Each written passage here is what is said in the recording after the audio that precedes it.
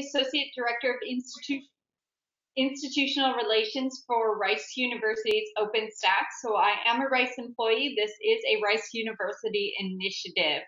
And so I am actually going to, now that you've seen me, I'm going to turn off the camera real quick just so that we can go ahead and focus on the presentation, and then I will start the camera back up for questions and answers.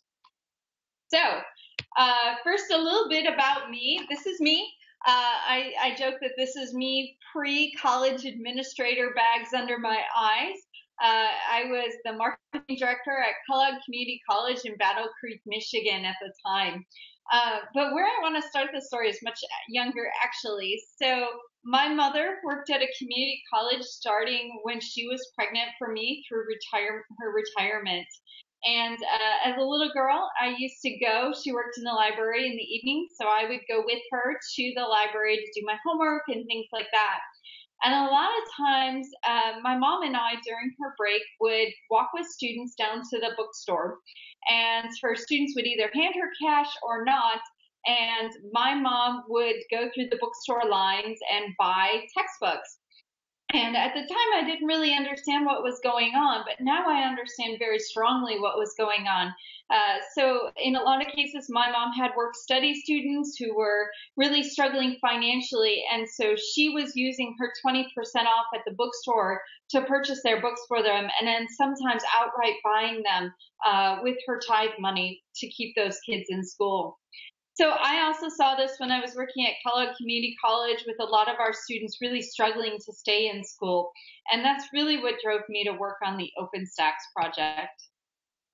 So now a little bit about Rice University's story. Rice University began working in open educational resources in 1999 under Dr. Richard Baranek, who is a computer science professor here at Rice. So the project was originally called Connections, now called CNX, and it was an open educational resource repository where faculty could upload any resources they want and share them, and other faculty could take them down. And it was just this wonderful sharing environment. And so we looked at that and we said, okay, there's over 40,000 pieces of content in this repository, including full college textbooks. That's it. We're good. We should never have to do anything again. Students should never have to buy books again. All the content that's needed is there. But what really happened was that not many faculty were using that, and not many faculty even knew about it. And so we really had to take a look at why that was, and we learned a lot of lessons along the way in the path of forming OpenStax. So what have we learned? The first thing that we learned is that faculty really need high quality content. So while faculty were uploading the resources and downloading them, they were very concerned about the quality of them. They liked the idea of being able to build and modify their own resources, but they really wanted to start with something really concrete to begin with, a build, a modify model versus build up from the ground. And they wanted to be reassured of the quality. So talking with faculty in 2012, when we retooled as OpenStax, we said, every one of our books is going to be quality compared to a commercial textbook. And that means that we will meet standard scope and sequence. We will hire experts to write the content. We'll also hire an extensive team of peer reviewers and industry experts to peer review the content. We'll put it through the same rigorous process and editorial process as a publisher, and we'll make sure that we have a model that will allow us to do those regular errata industry updates. So the second thing that we learned is that we needed help as a nonprofit. While we can sustain these books at a very low cost and are able to sustain them, we did need startup funding, and we also needed the funding to develop these books. Each of these books is very expensive. They start at around $500,000 each to develop, and so we do rely on generous foundations to develop the content, or to pay for the content development through grants to us. Once the content is developed, then we can sustain it, but we do really appreciate their support. We also learned that we really needed to focus on scale. And so the big question, and I continue to ask this question whenever I am working with a college or university on their OER initiative, is how many students will be impacted by this? That's the real question. So if you look at the OpenStax library of books, what you'll notice is that given our mission, that they all meet the freshman core, given our mission of going ahead and really working on driving down costs for students through OpenStax books, we have a lot of criteria that go into which books we choose to publish, but there are two main criteria. Number one, how many students are taking the course in the US so far? So for example, we know that there are a million students a year taking US history. There are a million students a year taking psychology. The second criteria, how expensive are the textbooks that are currently in the market? It's not uncommon for us to see a $350 physics book. It's not uncommon for us to see a $300 statistics book. I find it ironic, but economics is one of the most expensive textbooks in the market.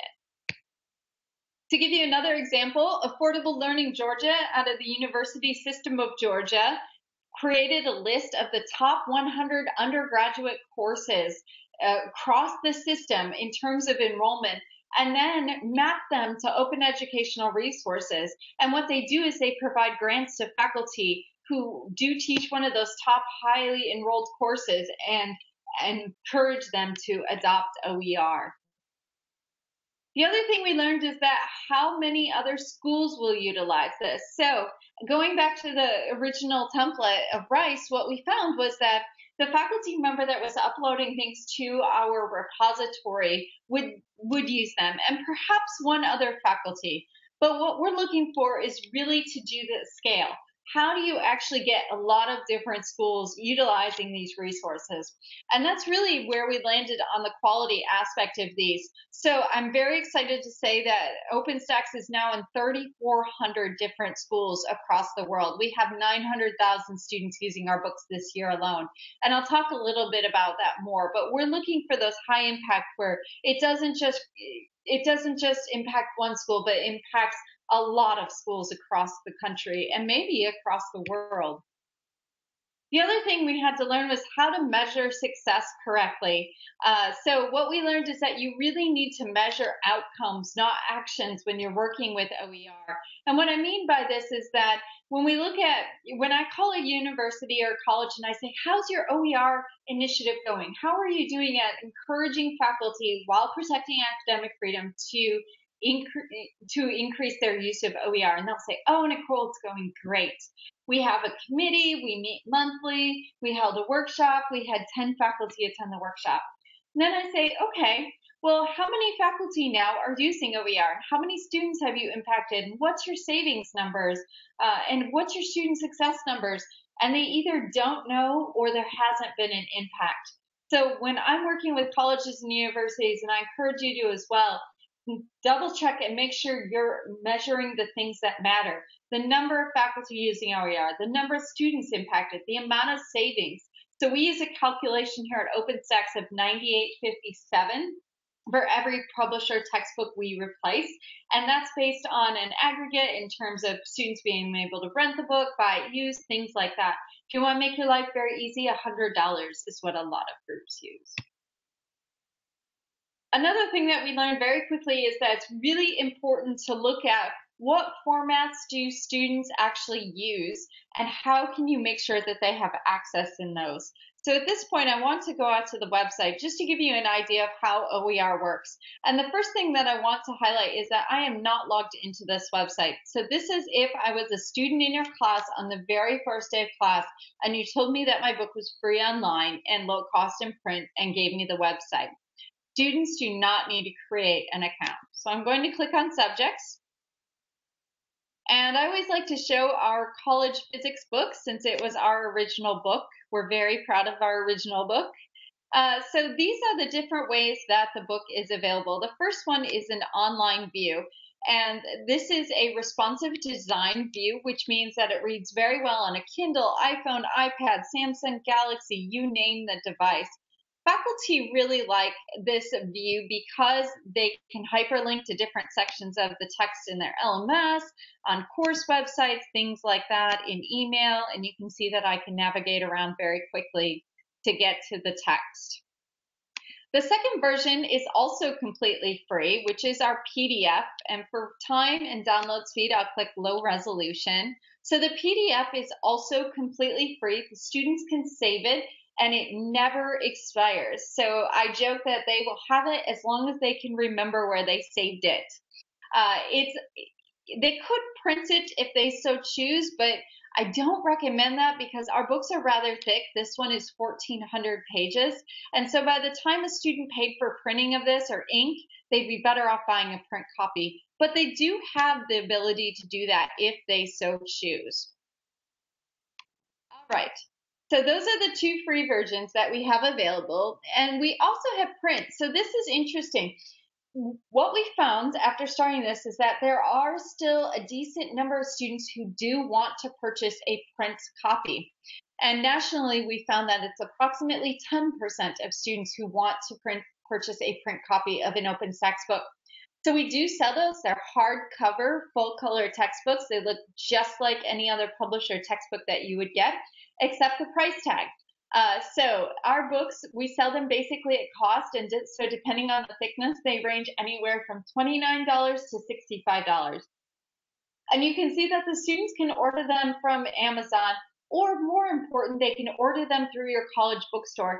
And that's so important because if students have some sort of financial aid or bookstore funding they want to be able to use, we want them to be able to do that and keep the bookstore involved in that process. So that's available as well. For some of our books, the Beneficious Foundation has donated Bookshare versions, which are the accessibility files, and I'll talk a little bit more about the online accessibility in a minute, but these are the DAISY files and things like that. We also have an iBook version of the book available. So this is a version of the book that's built specifically for the iPad platform. Students can download it and they don't need internet access. It looks real pretty. They have the ability to take notes, flashcards, annotate, etc. And those are $6.99. But again, the students don't have to buy anything. And in fact, the vast majority of the students don't. They just jump between the online view and the PDF depending on what device they have in the situation. And I do want to emphasize that they do tend to jump between the two. Students like having the ability to have different formats available given a situation. Before I scroll down, I also want to highlight this Adopt This Book button. If you choose to use our resources as a main or supplemental resource, please let us know. We are a nonprofit, and while we do have a sustainability model, our grant funders do want to know or the numbers, they don't know who, but the numbers of faculty who are using the books as well as the number of students that are using the books. So please take 2 minutes and fill out that form. Scrolling down, we do have some instructor resources available to you. For this one, we have a solution manual and PowerPoint slides and some other things as well. Now, these do require a login to access, of course, because we don't want students getting access to those. You can sign up for an account here. It is about a 3-day process to get an account because we do manually verify that you are a faculty member. So please have some patience with us but once you are approved, you will have access to those as well. It depends on the subject and the grant funding, what ones we have available.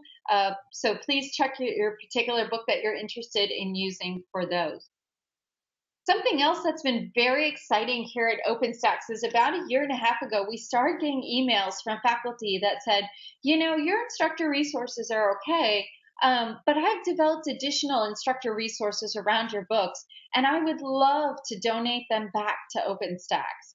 And so what we've done is we have created a partnership with OER Commons, which is an OER repository, where faculty can get online and discuss with one another as well as share resources with one another. Now, this is a brand new initiative at OpenStax. We've only been doing this a couple months, so there's only a little bit of resources so far for the books, but I do encourage you to check there.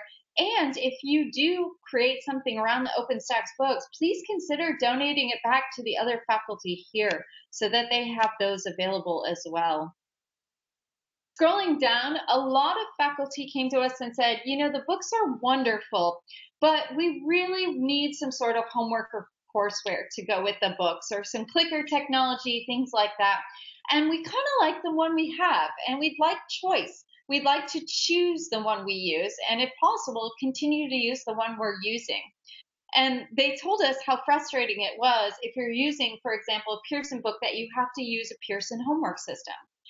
So what we have done is we have partnered with a wide variety of independent as well as publisher homework systems for our books. And it is an open market system, which means you can choose to use any of these with the book or none of these in the book. But the most important thing is that you are in control of that. You get to choose what you use with the book and not. Most of these run about $40 or less, so they're very reasonable, especially given the fact that the students are getting the book for free. And if you choose to use one of these resources with our books, part of that student fee will come back to us as a mission support fee. And that's the main fees that we use to not only sustain our nonprofit, but be able to fund revisions of our text. Scrolling down further, you'll see student resources. I highly recommend the Student Getting Started Guide. It's a nice one-page PDF that lets students know how to access the resources.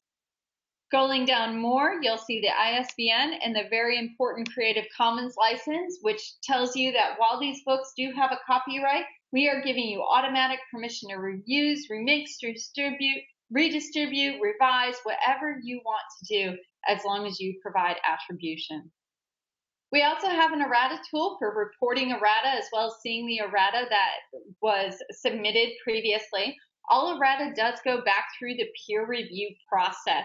And once it's approved, if it's something small like a typo, we might update it right away. Otherwise, we do major errata and industry updates once a year during the summer. And the reason for that is that we don't want students sitting in the class with a print copy that are looking at something different online. That can be very confusing. We also do revise our books when it's pedagogically necessary to do so. So for example, we already have a second edition of our sociology book. And at the very bottom here, you can see our accessibility statement as well. So that's all there for you to review as well. Okay, so again, one of the things that we really learned was that it also had to be sustainable, and that's where those really partner resources. One of the biggest worries and questions that we get from faculty is, how do I know the content's going to be kept up? How do I know you're going to be there in a couple of years? How do I know that revisions will be done? And through the sustainability model, we are absolutely able to do that. And again, using them is completely optional, but a lot of faculty do find they're helpful.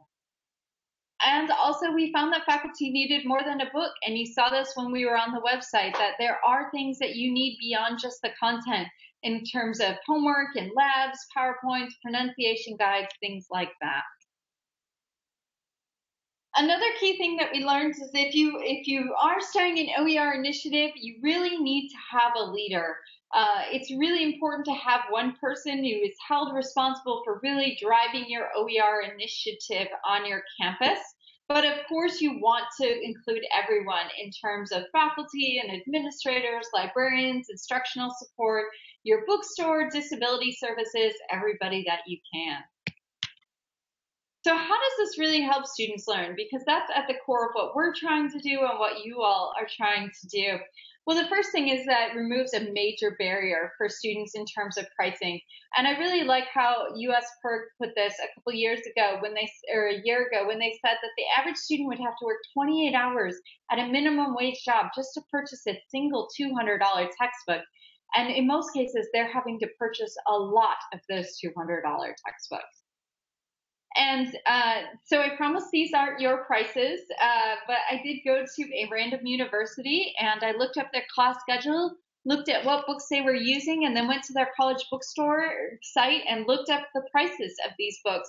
And as you can see, just with 3 books, they could be saving students $1 million a year. Faculty tell us all the time one of the most frustrating things to you in terms of being able to teach students and get through all your learning outcomes is the fact that students are sitting there without the book. So in this study, 65% of students said they had decided against buying a textbook. I've seen up to 80%. We've also seen this in the Florida virtual campus numbers in terms of students taking fewer courses, not registering for courses, dropping a course, or even withdrawing from courses due to the high cost of textbooks.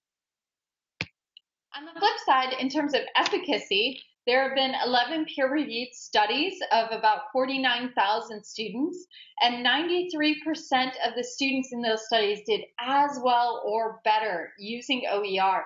And as well, we consider still a win, because if students are saving the money and they're not doing worse in the course, that's definitely a win. I recently heard John Hilton, who did this analysis, talk about this, and that other 7% is very interesting as well, in that a lot of students who couldn't afford the textbook dropped the course. That was one of the courses, and so they think that that's the reason that there was some courses where students did better in the course with the paid materials, because only the students left that could pay for the materials were in that course. And we also see the efficacy in terms of retention and completion. On the flip side, students said they really do take less credits and things like that and withdraw classes because of high textbook costs. And we see that come out in the research on the other side as well. One of the big things for us, beyond just affordability though, is students having the freedom to access the content wherever they are, whenever they are, and however they learn, in terms of different formats for different devices and situations. As I mentioned, it's very common for a student to use the PDF sometimes and the web view sometimes, and if they've bought a print copy, the same student might use the print copy at home, the PDF in their class, and the online view when they're studying or in labs. Being able to share the information with each other, having that instant and unlimited access, and not only that, but having permanent access. They should have no excuse for not having this content anymore in terms of an access code expiring or selling the book back or whatever. They will always have that access to that content, and being able to use the content in their work legally as well as how they study. So for example, I was at the University of Texas, San Antonio, and a veteran student spoke up about how he uses our PDF to develop his own study guides by copying and pasting from the PDF, and publishes those for other students as well. So one of the big things, this is the standard definition of open educational resources from the Hewlett Foundation. The underlining is my own, because I really want to talk about how this intellectual property license is so important, and the fact that they're free use and repurposing is so important. We're starting to see the rise of something that we call OER-based materials. So this is where a for-profit publisher is taking the OER content and mixing it with their own content, which is copyrighted, and then charging the students a fee to use it. So we see a lot of concerns about this in terms of students having to buy the content because it's mixed with the copyright, and having those copyright restrictions so they no longer can change it into different formats or modify it or use study guides or any of that stuff. And they really don't have much choice in purchasing the content anymore. These are usually done through access codes or something like that. So they can't buy them used. They can't buy from Amazon, things like that. In terms of faculty freedom, we're going back to limited academic freedom with this, in terms of not being able to use the materials as you see fit, because you are based under those copyright and you're under limited choice. So our editor-in-chief came up with this phrase, and I love it. If they are bringing you donuts, it's not OER. The schools may buy you treats, and we appreciate Colorado State buying treats, but OER providers do not have the funding to do that. So if they're doing that, it's probably OER-based. And before I let this subject go, one more thing about this and why that post-course access to core content matters. Number one, courses span multiple semesters, so oftentimes students will have to rebuy access to their content if a course spans multiple semesters, or whether they have to retake the course, or reference for advanced courses. A lot of faculty that we have who are adopters will say, you know, I also use your statistics book, for example, in my advanced psychology courses, because my students need a refresher in statistics and I don't want to have them have to buy a book for that. So things like that. And then studying for those higher education entrance exams and certification exams. I was out with a group the other day and met a young man who was studying for an MCAT, and he was worried about having the resources because he'd sold all his books back. And so I helped him find some resources so that he could do that. So the MCAT, GRE, CPA, GMAT, all of those. On the faculty side, the faculty have a lot more freedom too. In terms of adoption, we've really made it as easy as possible to be able to use these because every student has that immediate and unlimited access. They do meet standard scope and sequence. We're not choosing your technology partners for you. You get to choose those. You get to use and edit and adapt the books how you see fit. You get to use whatever formats you want. We're not going to choose that. You own the content, and you only move to a new edition if you want to. So one of our promises to you is if we publish a new edition of a book and you say, I still want to use the old edition, we will keep the PDF and web view versions of the old edition on our website so that you can transition only if and when you want to. A little bit more about this adaptation. So our books, other than calculus, are licensed under the Creative Commons BY license. Calculus is a little bit different under CC BY and CSA. And this really gives you the ability to modify the content as you see fit. So this is a really cool example. On the left is our general chemistry book that we published. And the University of Connecticut came to us and said, this is a lovely, wonderful book. We really like it. We'd like to use it. But we teach atoms first. So we need an atoms first version of it, which means we're going to reorganize the content. But they were thinking about how many schools would use this. And they said, you know, we just don't want it to be just us using this content. We want it available to everyone. So we'd like to put it back under the OpenStax name. And so we said, that's great. We would have to get it peer reviewed. And at the current moment, we don't have the grant funding to do that. And so they went back, and a couple of weeks later, they came back to us and said, our undergraduate student government association is providing us with a grant to revise this book to be an atoms first and for you to peer review it so that not only our school, but all schools will be able to use this. And I understand that you'll start using the atoms first at Colorado State University, which means you have University of Connecticut to thank for that as well as, so that's really exciting. In terms of community, I talked about this already, but faculty being able to take our resources and modify and adapt and then turn around and republish them and reshare them for other faculty to use. That's a really novel idea, and it's really a great way to build that community where faculty don't have to do this alone and they don't have to worry about sharing copyrighted materials. They absolutely have the right to share our resources and share anything they've modified with our resources with one another. And then localization. This is a really neat example. This is from a school in Mexico where they contacted us and said, your concepts of biology book is fabulous. We really want to translate in Spanish. Can we do that? And we said, yes, of course you do. Under the Creative Commons license, you have automatic permission to do that. So they translated our entire concepts of biology book into Spanish and are able to use it for their students. And if you just search YouTube, you'll find so many videos based around OER. This one's a real quick one that's a reading guide of our content where a faculty member is guiding students through this reading. And that's actually our textbook content on the screen there. So let's be clear. If this was a copyrighted publisher content, this would be illegal.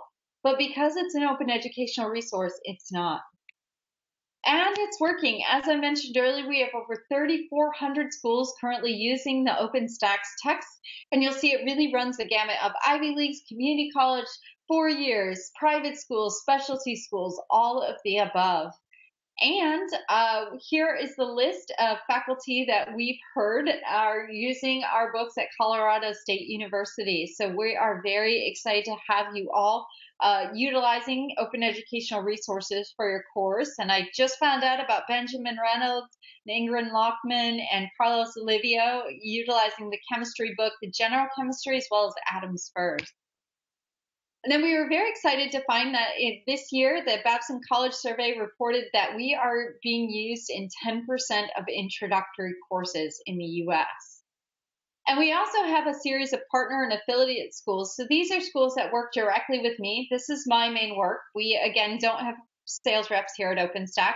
So I work with these schools as a grant funded consultant to help them increase the use of OER on their campuses. And we've saved students $166 million. So we're very excited about that. So that is the end of my presentation, and I will turn the camera back on so that we can go through your questions.